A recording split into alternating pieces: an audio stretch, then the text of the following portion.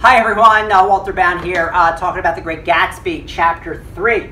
Now, of course, if you've been reading attentively in Gatsby, you're understanding like his use of color, right? Or you should be, if you're doing a close reading.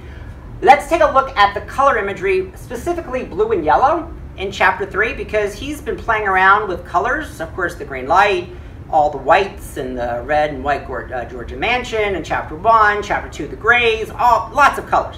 But here he gets really serious now about blue and yellow because we meet Gatsby for the first time. All right, so let's take a look at this. In his blue gardens, men and girls came and went like moths among the whisperings and the champagne and the stars. Beautiful sentence.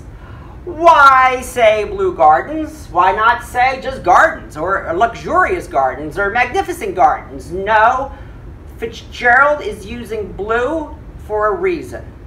I'll tell you my reason later, but see if you can try to guess. Okay? Fitzgerald has colored with the color before, but now he focuses clearly on blue and yellow. All right? Notice this. They came and went like moths. Right? We could talk about these people are phony and they're just gravitating to the light because Gatsby, yellow, needs to attract, like the sun, light, right? And people. Right? So, but these people are moths that just come into the light. That means they're not very bright. Right? And they're there amongst the whispering of the champagne. They're there to drink, illegally of course, and the stars. Notice, no commas. Beautiful, beautiful sentence. And of course, the most emphatic word there, stars. His station wagon scampered like a brisk yellow bug to meet all trains. Right? Okay, this is a Rolls Royce. It's kind of funny saying a station wagon. And it's scampering like a bug scampers. But a yellow bug? Okay, the Rolls Royce is yellow. It will change colors throughout. Sometimes it's cream, sometimes it's this, sometimes it's that. But it's always yellow, but it's always some form of yellow, okay? And it changes hues throughout the novel. What does all this yellow mean? What does all this blue mean? We'll figure this out. All right, on buffet tables, garnished with glistening hors d'oeuvres, that should be hors d'oeuvres, spiced baked hams, crowded against salads of harlequin designs and pastry pigs and turkeys bewitched to a dark gold. I mean, who can write like this? Not many people can write like this. Okay, notice the operative word is gold. It's the emphatic word. You always use the most important word, 9 times out of 10, I would say, at the end. That's where the emphasis comes. And it's the word gold. Gatsby is King Midas. Right? He can bewitch anything to turn to gold. He touches it, it turns to gold. Okay, so yeah, we have blue gardens. We also have yellow cocktail music. Blue and yellow, balancing back and forth together like the eyes of T.J. Eckleburg, right? The yellow spectacles, the blue retinas. So why is his orchestra playing yellow cocktail music? Why use that strange word, that adjective? It could be melodious. It could be any kind of other adjective to describe cocktail music, but it's yellow cocktail music. Yellow, what feeling emotion is portrayed by the word yellow? Think about the connotative power. Words have the denotation, which is a dictionary definition. Daddy and father have the same definition, but you use one versus the other depending on the audience, depending on the story, right? So think about yellow. It's power. It's perhaps overripe or just yellow cocktail music. This is very interesting. And sometimes it's like elusive as to what it means. But it's connected to Gatsby. All right, and then, of course, another color tied to Gatsby is, of course, a chauffeur in a uniform of robin's egg blue. Good writers give us specific colors, like Tennessee Williams' Delarobia blue. It's not just blue, it's Delarobia blue. You figure out what Delarobia means, and then there's all this subtext. I'm like, oh my goodness, this opens up worlds for me.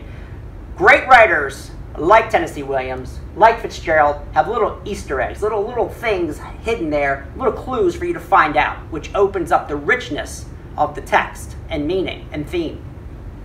So it's robin's egg blue. Robin's egg, very, very fragile. Gatsby, is he fragile too? You know, it's a very specific color, and again, what does all this mean? But his chauffeur arrives and gives Nick an invitation, the only one who's been invited to this party. All right, Jordan's slender golden arm, right? Even Jordan has a golden arm. Why? Well, she's rich, right? And the girls in the yellow cocktail dresses, they're also, you know, part of this fake, you know, impress, be a sun, be golden, you know, the golden people, you know, the tanned people, you know, all these kind of images we have of artificial. It's all artificial. It's like this gold that's gilded, okay? We sat down at the table with two girls in yellow, okay? These two girls in yellow appear, I think, 3 times. I didn't realize it was 3 times in Gatsby until I started doing this. I'm like, wow, this is a lot, all right? And these girls are twins. They could, you know, it doesn't really matter who, they're not individuals, they just are the same type of person. And all of these girls at this party seem to be the same type of person, with the exception of Jordan. But we'll talk more about Jordan later. She has some of the best lines in this chapter, and in fact, some of the best lines in the book. All right. A pair of stage twins who turned out to be girls in yellow. All right, here we go again. It was gas blue with lavender beads. All right, this dress. All right, again, not just blue, not navy. All right, but gas blue. Right, gas blue. I mean, again, it's like that robin's egg, but even a lighter shade of blue than robin's egg. Like if you see gas burning, it has the image of blue, but there's various blues within like a furnace, right? If you see like the ignition or like cooking something on the stove. So this guy's creative, right? Very creative, and I encourage you to take lessons from Fitzgerald to become a better reader and also perhaps become a better writer. Right?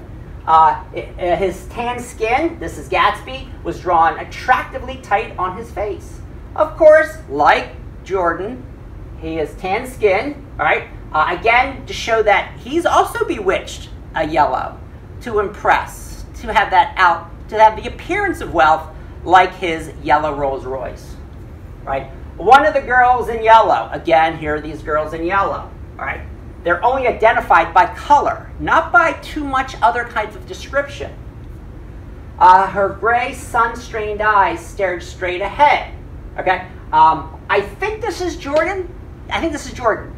Again, sun-strained. Again, the appearance of yellow, but it's straining eyes, right?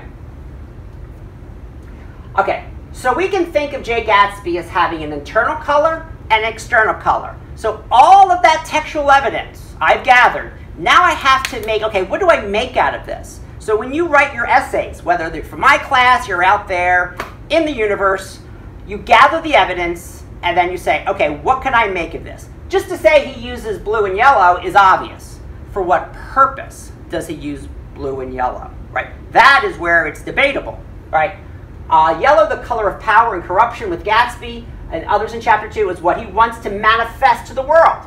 I want to show that I'm Midas. I might not be Midas. I just might be wearing this outfit and showing the world what I want them to see, because the reality is very, very, very sad, as we'll find out. All right? However, he is a romantic, like the poet Keats that I worship and Fitzgerald worshipped, and like the writer Fitzgerald himself, it's very tender and melancholy. And also, so he has the blue side. We have blue moon, I'm feeling blue. So what I have done here is what you will do. You look for evidence in the text, and then substantiate it, and then make sense out of it. It's not just, oh, he uses blue and yellow. That's not a thesis. It's obvious. No duh, right? So why does he make it? What's the artistry? What can you propose? Okay? And here, of course, yellow and blue make green, the green light. And we all are looking for the green light. We all have an obstacle. Maybe not all, but most of us have some sort of goal, some sort of fantasy. Me is like writing a best-selling novel. Okay, do I have obstacles? Yeah, of course I do. 150 AP honor students in my class doing the school newspaper. I mean, that's a huge obstacle. I could be writing my novel right now. Have to cook dinner tonight. Obstacle.